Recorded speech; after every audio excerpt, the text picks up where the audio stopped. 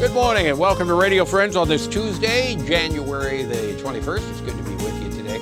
We've got two topics. We're going to talk, first of all, about insurance matters. And many of us don't like to think about insurance, especially long-term insurance.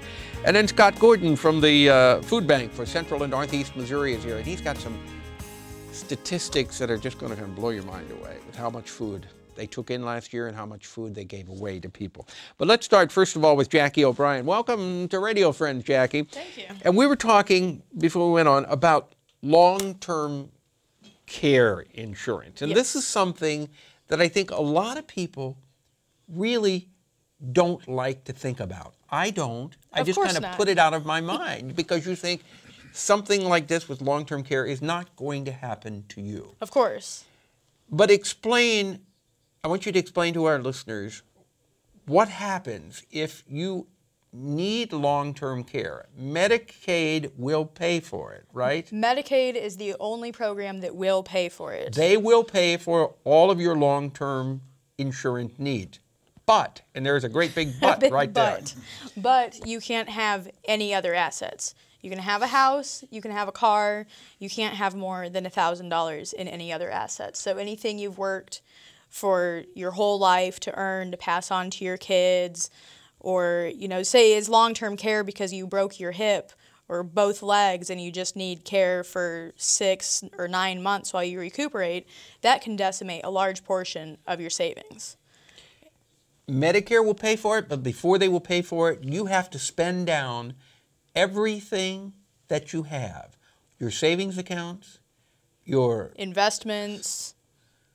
And you can have $1,000 left, and then they will kick in and pay for it. Mm-hmm. Is there any... Medicaid. Yes. Will kick in and pay for it. But you can keep the house, and you can keep the car. As long as there's a spouse at home that needs it.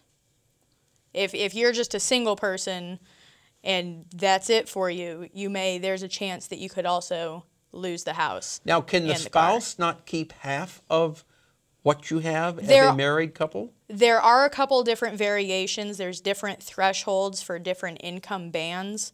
And that's one great thing about long-term care insurance is that it varies so much case by case that if the wife has never worked and everything's technically in the husband's name, there can be a shift of assets so then not everything is lost.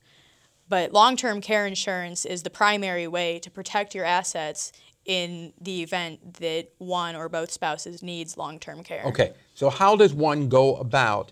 They can talk to any insurance agent, correct? Just about, I believe so. I don't know if like car insurance, if it's just a company that does car insurance, they probably don't. Right. But if they do life insurance. People who do life insurance, you can talk to your insurance agent and tell them that you are interested in long-term care insurance. Exactly.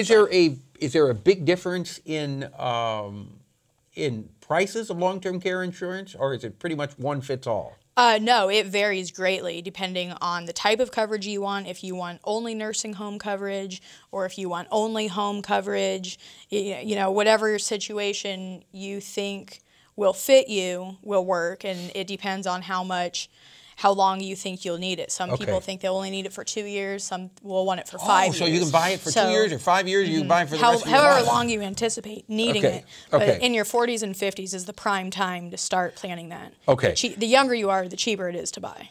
So if you want more information, just check with your insurance agent, whoever he or she may be, and they can give you all the details. Or if you want to talk to Jackie O'Brien in person, your number is 573-673-1914. That is correct. Okay. Jackie, thank you so much for coming by. Thank you very much. That's something I I haven't given a whole lot of thought to it. I'm getting to be an old geezer. Nobody likes to think about it. Right. All right, Jackie, thank you for coming by. Happy New Year. Thank you. Scott Gordon is with us today from the Food Bank for Central and Northeast Missouri. It's good to have you here, Scott. Good to have you here, one geezer to another. Yeah, well, I think I'm a little bit more of an older geezer than you are. So. But you were telling me before we came on, you set records last year, didn't you? We set records last year in several categories at the Food Bank for Central and Northeast Missouri. The big one, and the one we really want to send a shout out to everybody to say thanks for, is our pounds delivered mark. 36,062,632 pounds of food were distributed by the Food Bank to our 32-county region. 36 million, over 36 million pounds of food. That's right. Visualize for me, if you will, the Earth. If we set the cans of food around the equator, twice around the equator. That's how much food you gave out. Put your mind around that. That's how much food you gave out. Exactly, and that's it's due in large part to the great giving people that we have here in Central and Northeast Missouri. The best people in the world live here, and people give and give and give and give, and they keep on giving, and we're glad because there's a big need for the emergency food. Another thing that'll blow you over.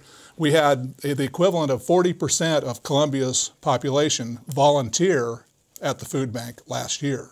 We had 44,764 people who volunteered at least 2 hours. The equivalent of 40% of the city of Columbia. Right, figuring 110,000 for Columbia. It may be more than that, but that was the metric we used. Yeah, and obviously part of these people did not live in the city of Columbia. Right, and they didn't. But just for a comparison, we thought that was interesting, that 4 of 10 people volunteered, basically.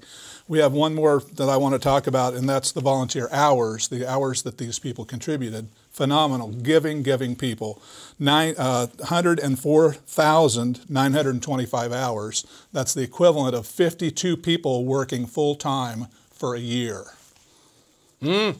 So if you put a salary to that, if you put a salary to that, even at minimum wage, you do the math. Yeah, it's a lot. That's a lot of money. That's a lot of money. People are wonderful, and we thank you if you helped with food, if you helped with volunteering, or if you just advocated for the Food Bank, and I know you do. Thank you so much for everything, for a wonderful 2013. Real quick, we got about 30 seconds. Kids Helping Kids Day. Kids Helping Kids Day is coming up Saturday, March the 8th. We have sessions for kids 4 to 10 to come and volunteer with a parent or a guardian. It really gives them an insight about doing things for others. And where is that going to be? At the Food Bank, Saturday, March the 8th. We're taking registrations now. Go to our website or call the Food Bank, 474-1020. 474-1020. Yes. Scott Gordon, thank you so much for coming by. Always a pleasure. And again, Happy New Year to you. Tomorrow, Dave Mars will be on telling us how we can save money around the house by being efficient. Our program directed by Travis McMillan of the Reynolds Journalism Institute. Audio is Kyle Felling, KBIA. Our floor director is Sifan Oyung. And our assistant producer and guest coordinator, Uncle James Mauser. And if there's something you'd like to hear or see, drop me an email, pepperp@missouri.edu. We'll see you tomorrow. Thanks for listening. Bye.